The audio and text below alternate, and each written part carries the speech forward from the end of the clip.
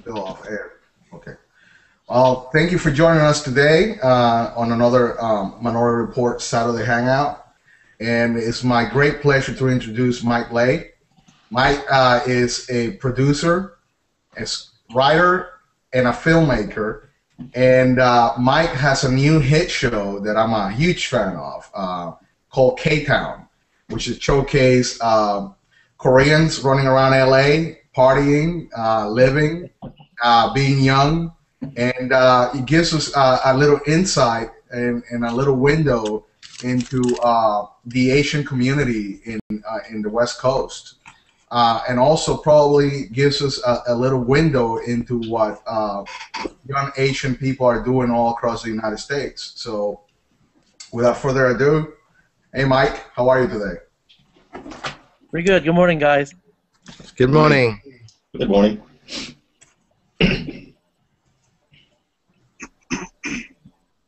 Oh, well, let me introduce myself then. My name is Mike Lee, and I was born in Vietnam. My family escaped the war in '75, so I came to the States when I was like a year old. I grew up in Minnesota, and then moved to Florida around my high school years, and basically went to school in the Sarasota, Bradenton area of Florida. And then after spending some years in college and never fully graduating, I decided to just pursue my dream of writing and my passion for movies. So around the age of 23, I decided to just throw everything in my car and drive out west. I found my apartment over the internet, didn't even see a photo of it, just called the manager up and said, "You know what, save me a room." And so I didn't know anybody in LA. I didn't know anybody in the business. I just drove out intoxicated by my dreams of being in the business. And so the very first job that I got when I came to LA was working at a Blockbuster video. And I was at Blockbuster for just about 3 months when one day Owen Wilson and Sheryl Crow walks in. They were dating at the time, right? So I was behind the counter, and Owen Wilson comes up to me, and he's like, "I'm looking for 2 movies, The Producers and Smoke." I said, "Okay, well, Producers is over there in comedy next to so-and-so, and Smoke's over there in the drama section, third aisle." And Owen gives me like this really curious look. He's like, off the top of your head like that, where these movies were. I said, I have a really good memory. I have a good mind for names and titles and concepts. And he gives me like this really curious look. He's like, "Oh, that's very interesting." So he walks away. He gets his movies, and then he comes back to me, and then he goes, "Are you interested in filmmaking?" I said, "Well, I just moved to LA. I want to write." He goes, "Oh, that's very interesting," and that's all we talked about. So he leaves, and then literally the next day, Owen Wilson calls me at Blockbuster, and he's like, "Do you want to be my assistant?" And so I was like, "Of course." So I literally quit Blockbuster on the spot, and I worked for Owen Wilson, Luke Wilson, and director Wes Anderson for basically 3 years. Owen Wilson did Shanghai Noon because of me. I typed up all other scripts, and then ultimately I ended up selling a script myself to Fox and parted ways with them. And so I was writing full time for a while. And then I met the actor Tyrese Gibson, and Tyrese and I started writing scripts together.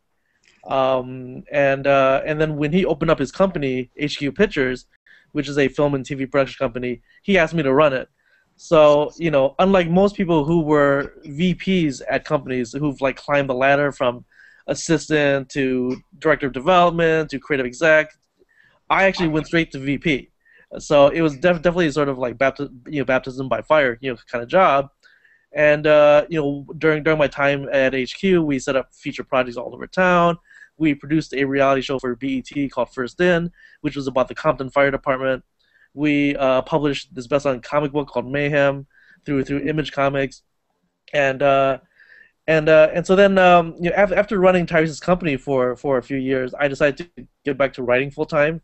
And so I'm, still Tyrese's producing partner on a project by project basis, but now I'm writing projects. I'm developing a script for Disney right now. I have another script that's going to be over at Universal.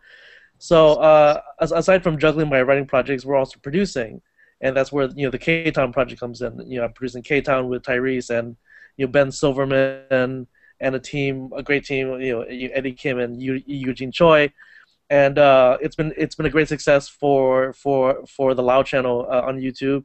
That they've ordered some more shows from us, so we're about to do that and a bunch of other things.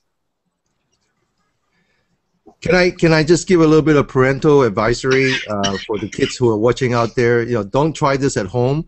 If you drop out of college, drive across the country, work at Starbucks, thinking that you'll get into the show business, chances are you'll still be working at Starbucks. Yes, I'm very lucky. I'm very fortunate. Well, luck has a little bit to play with it, but you also have your skill set. It's something that Owen saw and that Tyrese saw in you that, obviously it was outside of the box, out of the norm. They just don't go to every Blockbuster and pick a kid out and say, hey, run. Well, I think passion and enthusiasm does work. And obviously in his industry also talent. Yes. In starting business, talking to VCs and all that, you get your door slammed on you, 1,000 times out of 1,000. But once in a while, someone would says, "Oh, I met you so many years ago, and I remember that, and you were so full of shit, but you were excited, and I remember, and it just that comes across. Passion and enthusiasm do come across. So you mentioned a trial baptism by fire. Right. I find that I like that phrase. So my question is, what was the hardest thing for you, business-wise, to deal with when coming into this industry? Obviously you are a creative talent guy, and usually creative and talent types are not really great at the business side of it. That's why they have business managers and all that stuff. Right. But obviously, you being an assistant and running a production company, you have to deal with all those aspects. So what was your biggest surprise, A, in yourself, and B, what challenges did it present to you when you had no background in business or entrepreneurship? Right. My biggest surprise about this business, honestly, is how nice everyone is. I know everyone thinks Hollywood is this cutthroat, ruthless place, which it is. But when you're working at the studio level and you're working with major talents and major producers and directors and these bigwig executives and agents, they understand that this is a business of relationships. And me being the assistant to someone like Owen Wilson, they understood that I was the extension of who Owen Wilson was. So they had to be nice to me, because they to get to Owen Wilson, you had to get through me first.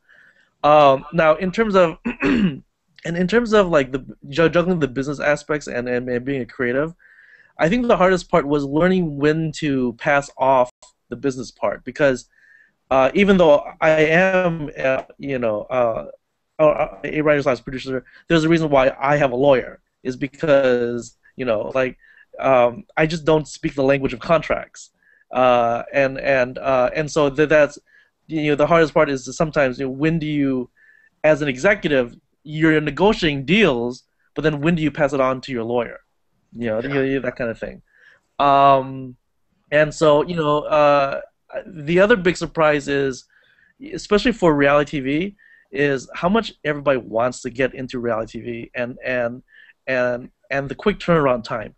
For example, in movies, the average amount of years for it to get from script to screen is 5 to 7 years, right?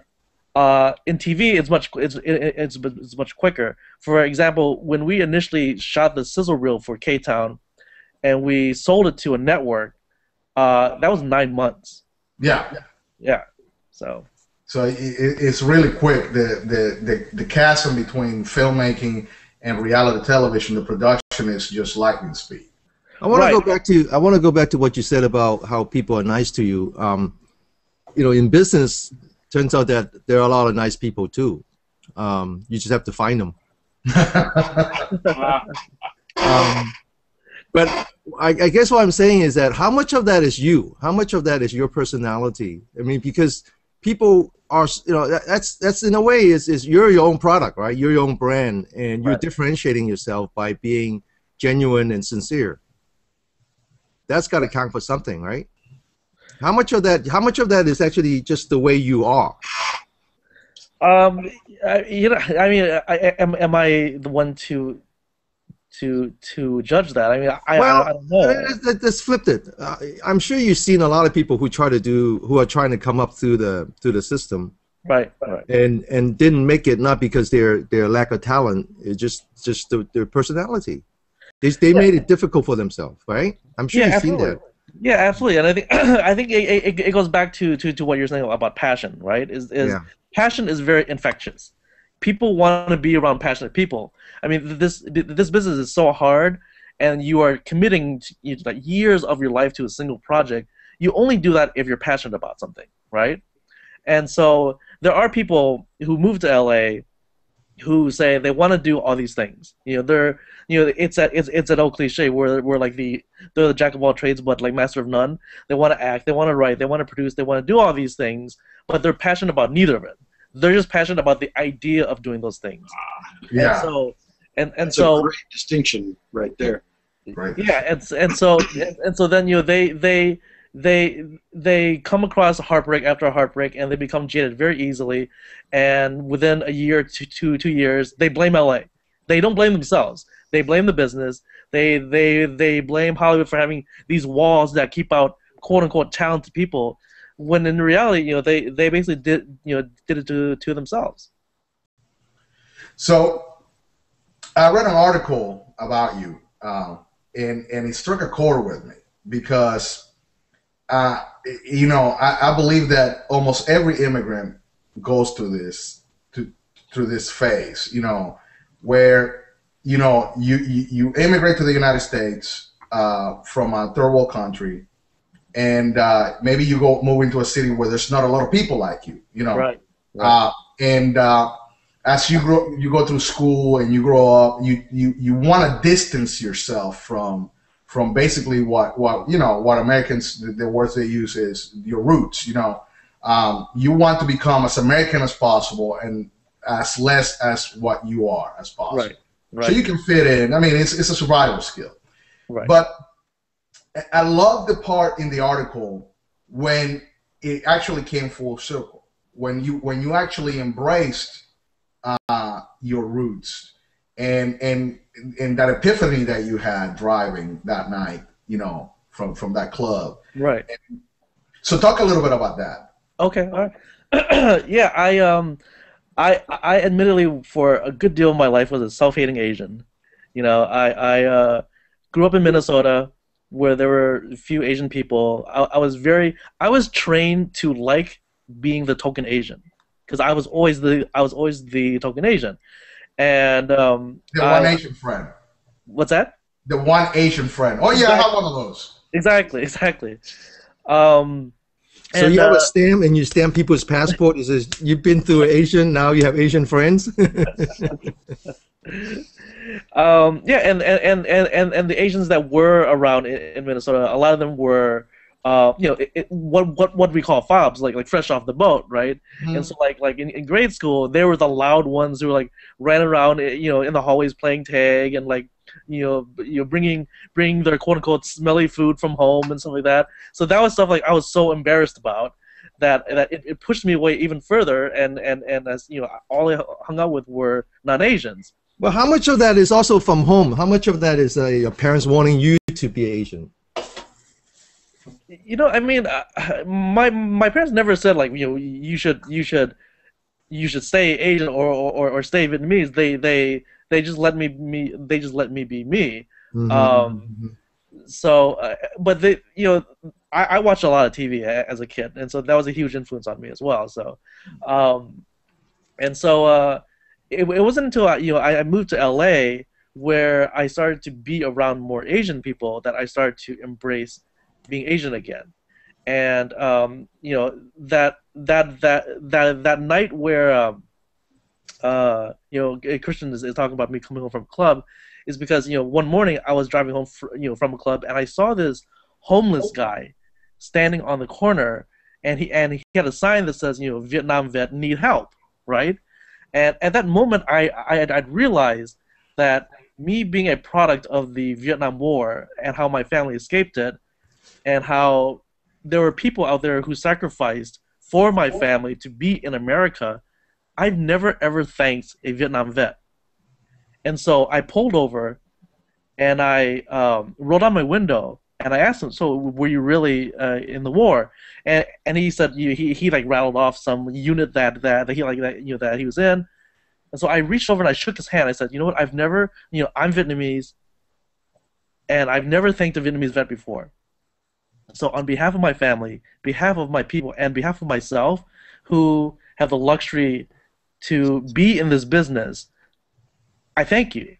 And he literally grabbed my hand and trembled. Like, he broke down in tears, and that's never happened to me before. And so at that moment, I realized, by being a self-hating Asian, by taking for granted who I am, I was doing this man a great disservice, who signed his name on the dotted line to sacrifice for people that he never thought he would ever meet. And so, who am I to complain about, waiting in line at the DMV or like stuck in traffic when people like him are like, on the streets? And so, developing and producing K-Town was a part of that, kind of like that transformation for me. Aaron Sorkin theorizes that Facebook was, like Mark Zuckerberg created Facebook to create Mark Zuckerberg. I basically created K-Town to create Mike Lee. Yeah, I like that. Yeah, cool. Well, there's a little bit of background too. I came to United States in the early 70s, and that time we talk a lot about melting pot.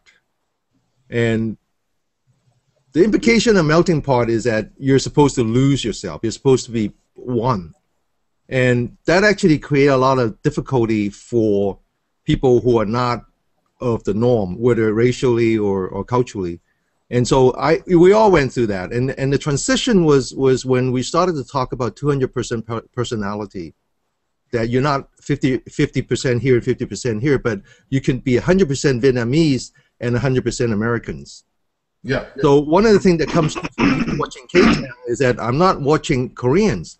I'm watching 100% Americans doing the thing who also happens to be 100% Koreans. Mm. That's good, Danny. That's a good analogy. I like that, because, yeah, there's probably, I mean, it's something that you can't understand unless you have immigrated somewhere, to completely uproot yourself from where you were. Listen, if I were to move to Tennessee and live next door to Walter, I'll be an immigrant again. Okay, trust me. I was going to say that's regional. Yeah, it's that experience is quite universal. Well, imagine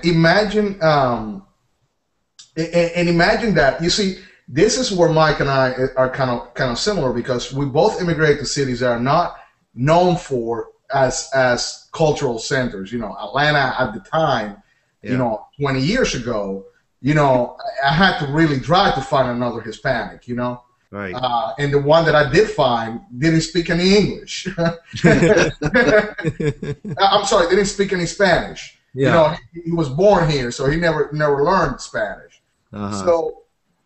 So it's one thing to move to LA or San Francisco or New York or Chicago, where you have large general immigrants, but it's another thing to move somewhere where there's no one, Especially Minnesota. I mean, what was the train of thought there originally? Just get out when I get out?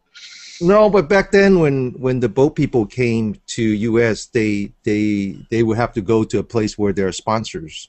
Yeah. And a lot of times they're sponsored by churches. So that's where they put them. They put all these people that normally live in tropical weather, and they say, where are the closest plot in the United States? We put them there first and see how they would work out. So it was a trial by weather more than anything else. Absolutely. So Mike, I'd like to go back to something Mike said about that passion and the passion that we could see within him, readily, and it's the breakdown of that ideal function, which is the idea is I want to do these things, but without passion for any single entity within, you know, a broad scope, then nothing gets done. And that is a great analogy for young entrepreneurs and entrepreneurs of all ages, because until you have passion about at least one single idea, it's like focusing all of your capabilities to get something accomplished. If you look at everything and think you're passionate about it, then you get nothing done at all. But when you single out the one thing, and I'm sure he can, you know, tell us more about what his process is to break down ideas and concepts and get on a project. But it's essentially the same thing with an entrepreneur, because they have to break down all these grand ideas they have to start. Yeah. And actually focus on getting something moving. That's great. It's a balance between inspiration and execution. Yes. Right. And I think I wonder if Mike can speak to that, because a lot of times you have to have a vision that is bigger than what you can do immediately, right? Because if you just say, look, I just want to be an assistant. Well, okay, that's something you can, it can be achieved. Maybe not for most people, but if you think that you can achieve it, you can stop there. But you need more, right? So if you want to ultimately be like, I remember asking Mike. I said, well, what is the if you could do everything along the way, what would be the ultimate? He says, well, I think you told me that you want to be a director for a kung fu movie, right? And that to me, like, wow. After all this, you wanted to be well, I think during that, I agree that sometimes it's okay to say, okay, I'm passionate about this, but you got to have that one driving force that push you. And in fact, let's talk about rejection, because that's the hardest thing, right? Because if you talk about having a motivation, that motivation is not just to push you towards something, but it's also to kind of let you deal with the rejection, the door that slam on you day after day. How do you do that, Mike? Right. Well, yeah. This once again, it ties beautifully back into passion, because I'm a firm believer that passion gives purpose. If you're not passionate about anything, what is your purpose? Like, it could be something as, if you're passionate about your church, then that's your purpose. If you're passionate about helping kids or being a doctor or a writer or a poet, whatever, that's your purpose. And so that's the thing. Passion is what fights laziness. Passion is what cures you of, like, the heartbreaks and the many no's that you face in business. And so, one of how do you deal with it? You just kind of like the first and foremost is that it's your passion for your art. It's your passion for what you're doing, and everything else just doesn't really matter. I think the one thing I think you said this earlier a little bit in passing, is the only way you could deal with rejection is that you don't make it about you. Right. You don't take it you don't just say, hey, and that's something that I want to get to is that we talk a lot about discrimination.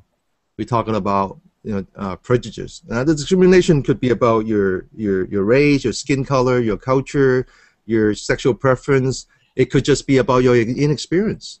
Mm-hmm. So it's very easy to confuse rejection with discrimination, right? Right. And my experience is that you go home, you get rejected, you go home and you ask yourself, what can I learn from this? Right? Right. How do I pick up my pieces and I'm going to go back there and do it again, right? Right. Yeah, I would totally agree with that, because I found that one of the best tools that I've ever come across is, when you do get rejected or when you get told no, in the business world, one of the greatest things that I've learned is to go back to that person that told you no and say, can you tell me why? Yes. Because you end up getting a wealth of knowledge that you can just incorporate into your next pitch or your next idea. Yeah. And I also find that people are willing to tell you. you've taken their answer of no, and you're not, Yeah. you know, badgering them. You're just asking them, hey, why? What'd I do wrong? The Or- people who really don't care about you, you never hear from them. Exactly. They don't even bother to say no, right? Right. It's like going to the doctors and getting a shot. Your body is going to react. It's going to reject that needle because it's not a good thing, right? No matter how much you think that is going to help you, you know, in preventing disease and stuff. Your body is smarter than you. Your body is saying that thing, it's got a pointy thing is not good for me. And I think your body tells you when someone gives you criticism, your body puts up this defense, and you just have to overcome that. You know, you just have to tell the rest of your body to calm down. Right? This is not about you. And I think Dwayne said it. You know, go back to the guy. Think about it. Go back to the guy. I think about it every night. I think about all the things that happen. And when someone says no, I said, well, why did they say no? What did they see in me that I didn't see today? Right? Right. Yeah, and So people do say no in Hollywood, huh? people do say no in Hollywood, but you know, going back to your point, about how like sometimes those rejections, like some people unfairly think it's discrimination. Yeah. Hollywood is in the business of making money. They don't care what race you are. I mean, Hollywood, I feel, is the great equalizer, because there's so many people in this town who are successful, who never went to the best schools, who didn't come from money, who was not born into the business. All Hollywood cares is that, are you able to deliver, and are you able to deliver consistently? Correct. And so there was this recent controversy about how Warner Brothers bought the rights to this anime, this very famous anime film called Akira, and, and so excuse me, Akira was, it's originally set in Japan with an all Asian cast of characters, but Warner Brothers was going to move it to New York and make it an all white cast, right? And the movie was going to be like over $100 million. So there was all of this controversy about why is Hollywood whitewashing what is supposed to be this Asian cast? Well, the truth of the matter is that there is no Asian American out there who can carry $100 million dollar film. That's just business. There is no Asian Will Smith. And that's not Hollywood's fault. It's, I think, a cultural problem. People always ask me, why does Hollywood hate Asian actors? My response to that is that Hollywood doesn't hate Asian actors. Asian parents hate Asian actors because they never encouraged their kids to pursue a life in the arts. And so it's not until this generation, this younger generation of Asian parents, that I think that's going to change. So, Well, by your own admission, you used to be a reality TV snob. Right. You're a filmmaker. You started in filmmaking. Some might see that as a downgrade. Going from, you aspire to reach filmmaker. You may start on TV, but you always aspire to be on the big screen. And I used to share those feelings where I used to be a snob. Once upon a time, I owned a company that did special effects for films in Hollywood. But I've become a huge fan of reality TV for what I call it, guilty pleasure, voyeurism. What made you change your mind? Why reality TV now? well, I think my initial gut reaction against reality TV is the same reason why a lot of people don't like reality TV, which is they think that it's not real, right? Like there's no such thing as like reality TV, and so because it just seems so forced and manufactured. But then I realized nothing is reality. Even an Oscar-winning documentary is told from a POV. It's edited. It's like it's framed from a perspective. Even the news is framed from a perspective. The only thing that is like real reality is like a static security camera shot. Yeah. And where's the fun in that, right? No fun. Exactly. And so once I realized that reality TV is just another form of storytelling, and I'm a storyteller, and so that's when I started to embrace it. Awesome. Well, entrepreneurs actually are also storytellers, because I remember one time, either when my son or somebody young asked me, he says, "Dad, what's the difference between sales and marketing?" And I said, "Well, they both sales. It's just that one sells shit you don't have."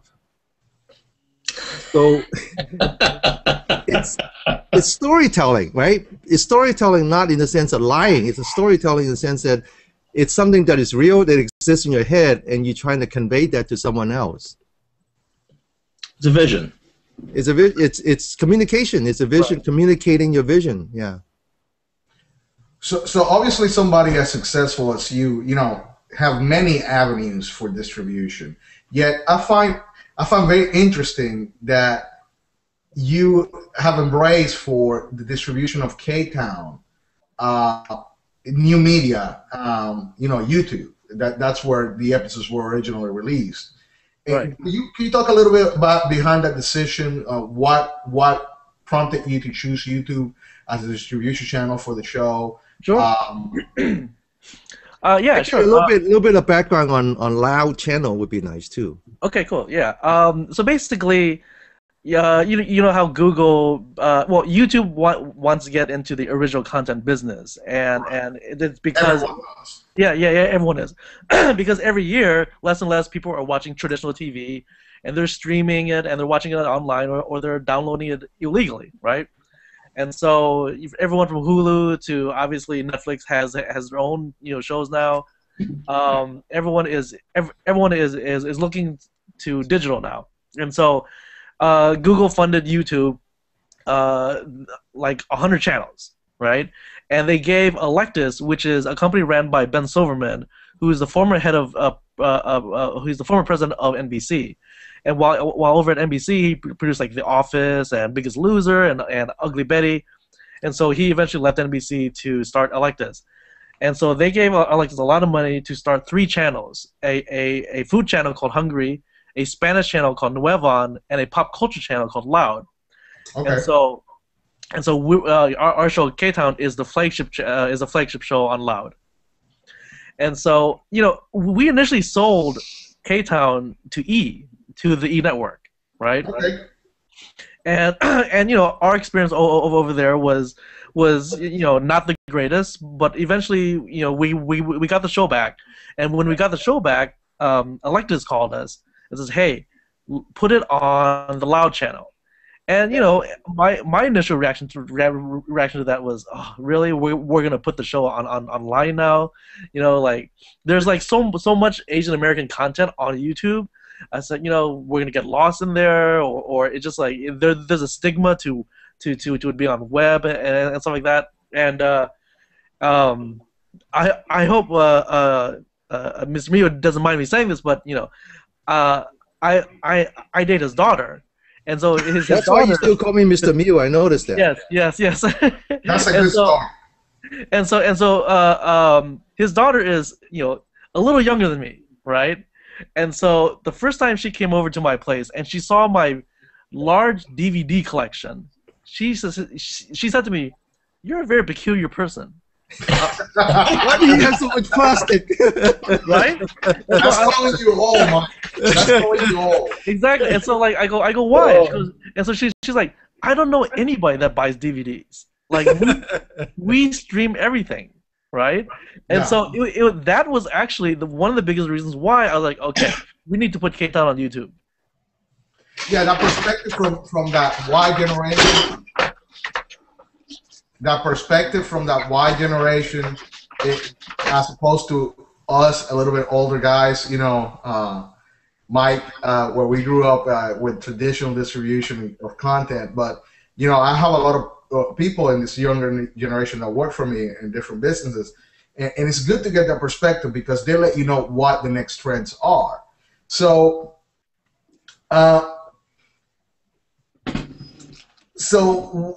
do you consider that this decision to go with YouTube has been a positive one?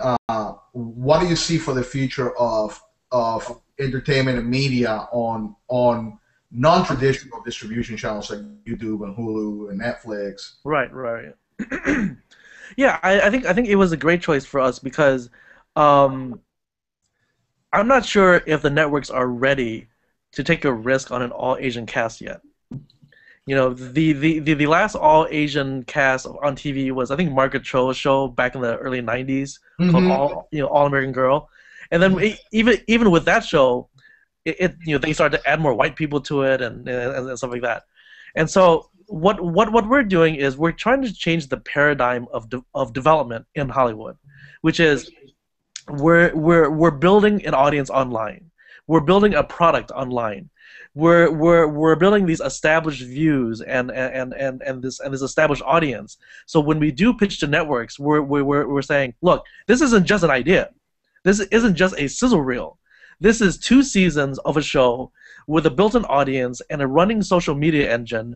Collectively, like we have like 20 million views on K-Town, right? Yeah. So we can, like, those are hard numbers and stats where we can say our biggest audience is North America, Canada, Australia, Korea. This is what our YouTube stat says. And so like these are hard numbers and data that we can go to the networks, and it just makes them, it opens it up so that it's an easier yes for them. Well, we in entrepreneurship, we always said, don't ask for permission, ask for forgiveness, right?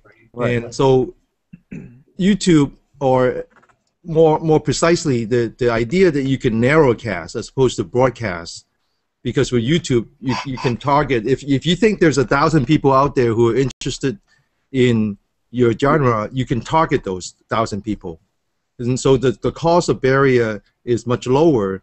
It allows you to actually go out there and try something and not having to ask for permission, because you could always ask for forgiveness. Now, talking about forgiveness and talking about on behalf of our Asian parents, I believe one reason K-Town is successful is because all of the Asian parents are forbidden their kids from watching the show.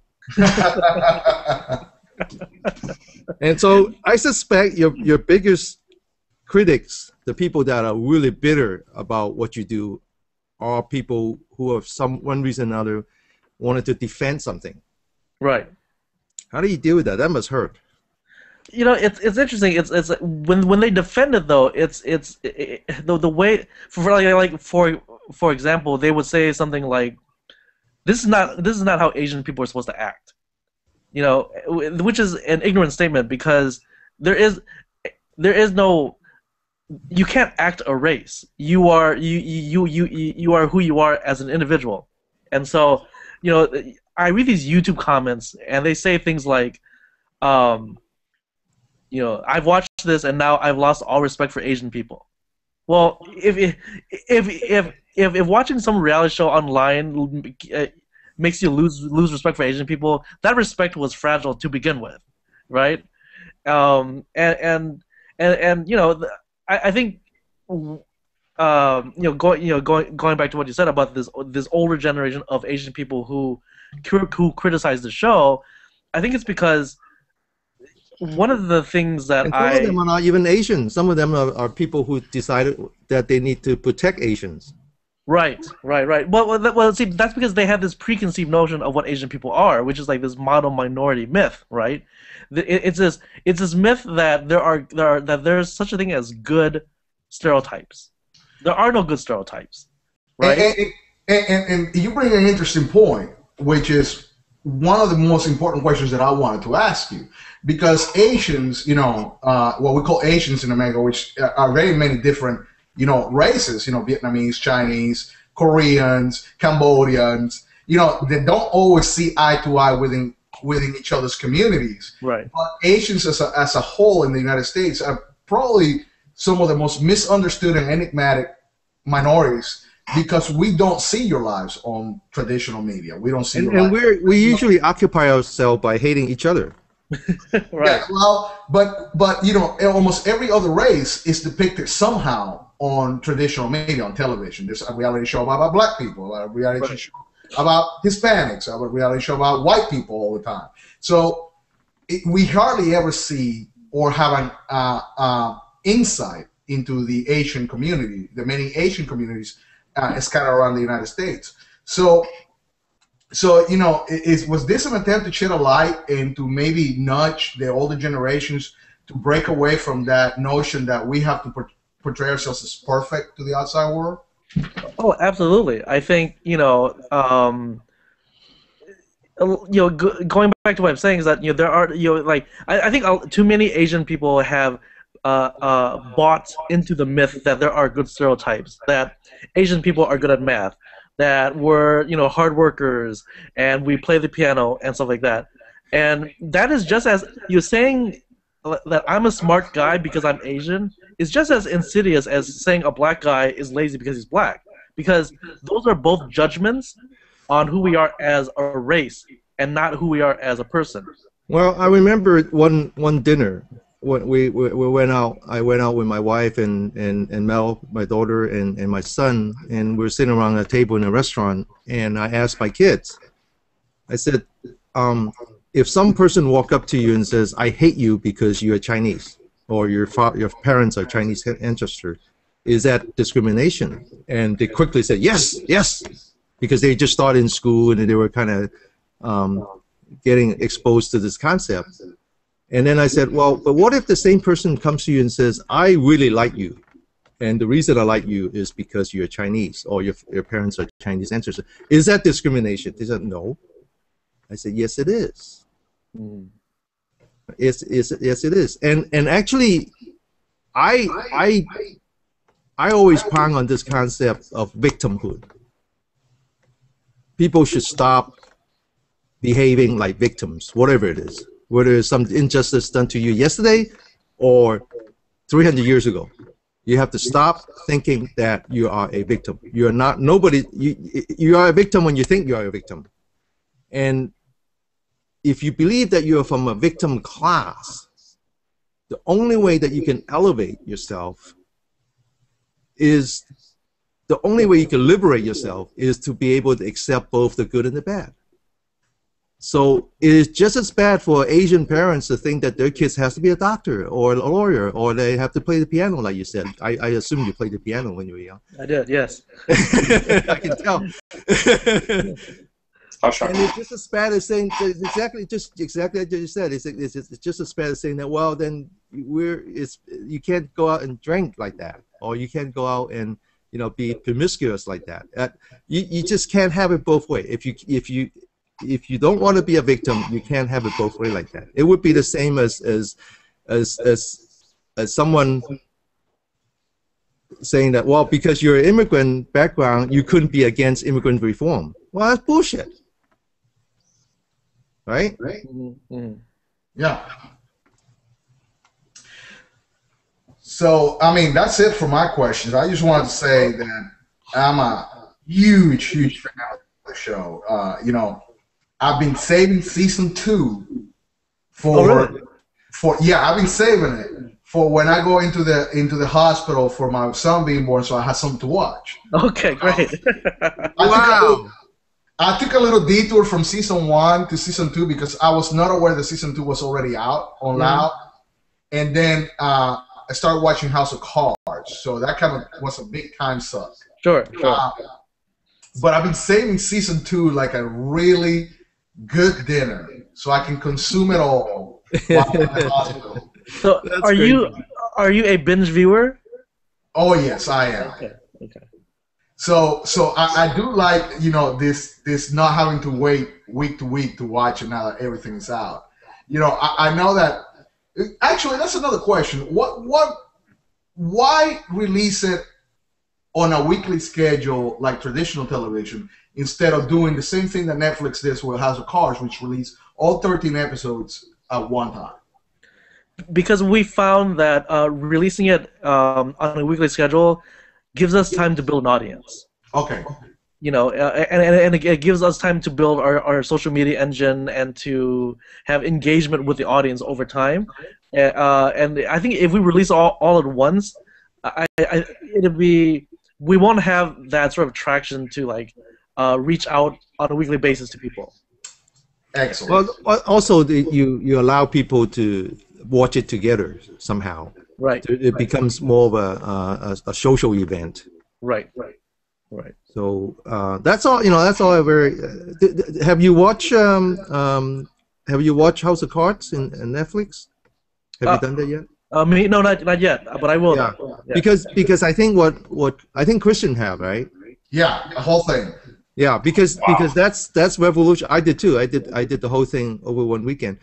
Because that's actually very revolutionary. You have all of them at one place. You don't have to wait, which means that the shows become more of a continuation of one another rather than these artificial build up at the end to kind of get you to come back next week. The fact that they're not on a schedule, they're not on a 1 hour time slot, meaning that the length of the show doesn't need to be optimized around a schedule. I mean, everything is new. Everything. So going back to what you said about whether or not going with YouTube is a good decision. Well, a lot of times you know it is what it is, right? It's an opportunity that comes to you at the time. So it's not like you could do a double-blind experiment. But I think going forward is absolutely the right choice. So Mike, what advice do you have for? It could be general advice on entrepreneurship, but what advice do you have for somebody that's trying to break into the business? And now with the tools that are available to us, you know that we can, you know, you can buy an inexpensive camera, Right. have some skills, and you can go out and produce something, make something. Right. What advice do you have for somebody that's trying to break into the business? Let me add to that. Actually, Christian kind of mentioned that is that you know anybody can just they can even make something out of iPhone now, right? That's a very nice video camera. And the Nexus 4, by the way, just so I want to make sure I balance it. You know, any device could do it, not just. But the point is, there's something about K-Town. It's very professionally produced. Thank you. Yeah. Right? Yes. I mean, that's the one thing I really like. And maybe so go ahead and answer the question, and then maybe the follow-up is talk about some of the talent behind the scene, because we see so much talent in front of the scene. Right. Yeah. Okay. Yeah. In terms of my advice about breaking in, for those who are interested in breaking into Hollywood, my number one advice is to move to LA. Because like I said, like being discovered at a Blockbuster Video by Owen Wilson doesn't happen anywhere else. Right? If you want to work on Broadway, you move to New York, right? If you want to be like a Vegas showgirl, you move to Vegas. So if you want to work in movies or TV, you got to move to LA. That's the number one thing. I mean, it's the heart of the industry. It's where all the opportunities are, and so it's like when I first moved to LA, there were very few books on screenwriting. There were no message boards online or like internet groups of screenwriters. There are tons of those today, and they all tell you how hard it is to move to LA, how you need to like have so much saved up, and you need to like it's almost like to the point where it's discouraging. One of my most useful tool when I first broke in was the fact that I was very naive. So I was so naive that all of those odds didn't really play into my head. So yeah, that's my advice. Is to just sometimes you just have to do it because life rewards action.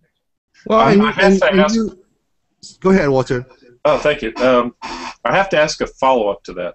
Okay. Out here in the sticks, away from LA, really popular for local governments to sponsor funds to draw you folks out into the rest of the world, right?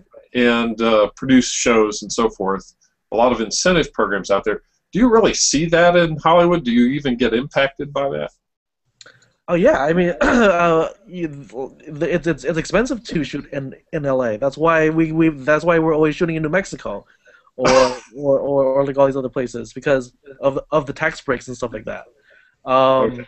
Yeah, absolutely, it affects us, and I think a lot of the business is kind of bitter of the fact that there's so many great better deals out there than Yeah, even Canada. I guess Absolutely. Vancouver is a big center. Yeah. Wow, interesting. Like Jackie Chan's Rumble in the Bronx. That Bronx was shot in Toronto.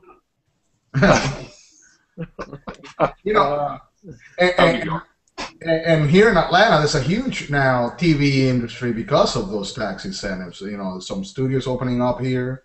Right. You know, so you know, I see the production trucks all over the city now because there's any given moment there's a couple of movies being shot here in the city or 3 or 4 TV shows that call Georgia their home. So right, absolutely.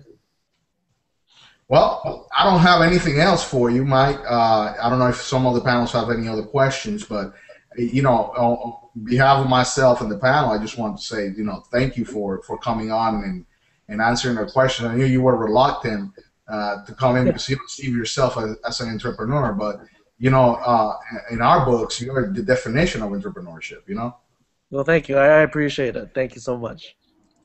And maybe before we sign off, give us a glimpse of your some of your spin-offs that you're working on K-Town. I can't officially announce anything. Oh, okay. Yeah. Okay. All right. Just I lawyers. want to see the dailies. Yeah, sure. Listen, absolutely, anytime. Okay. Anything else? This is a great show. Anything else? That was a great show. Appreciate you sharing all the information you did, and I thought it was pretty insightful when you reached out to that Vietnam War veteran. Right. That was pretty cool. Thank you very much. I appreciate it. Well, I'm going to be coming to San Francisco next year to visit Danny, your father-in-law. You're scaring everybody now. Yeah.